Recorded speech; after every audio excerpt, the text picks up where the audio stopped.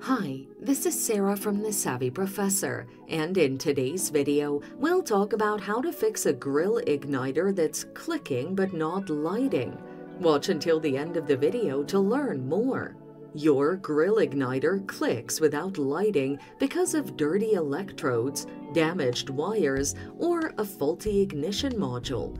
To fix these, clean the electrodes. Your grill's electrodes are ceramic tubes with metal ends. Inspect them for dirt and debris. If you see any, turn off the gas supply. Dip a cotton swab in rubbing alcohol and use this swab to clean the metal tip and casing. Let the electrodes dry and inspect for corrosion. If you see any, clean them using sandpaper. Once done, check if the problem persists. If it does, check the wiring.